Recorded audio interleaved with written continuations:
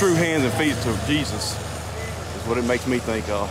Dozens of people spent their Saturday helping a couple who lost their home and dog to a tornado. You can't put into words how grateful we are for everything they've done for us. And not just us, our whole community is. You know, we ain't the only ones. It's everybody in our community struggling. Sammy Moore and his wife are both firefighters for the Strong Hope Volunteer Station.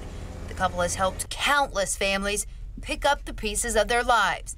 Now, the community is doing the same for them. Right now we're just picking up the pieces, sorting through the rubble, trying to find the things we can salvage so they have something when they start their new house. It's hard work, but the people raking up debris, carrying boards, and saving personal items say it's a labor of love.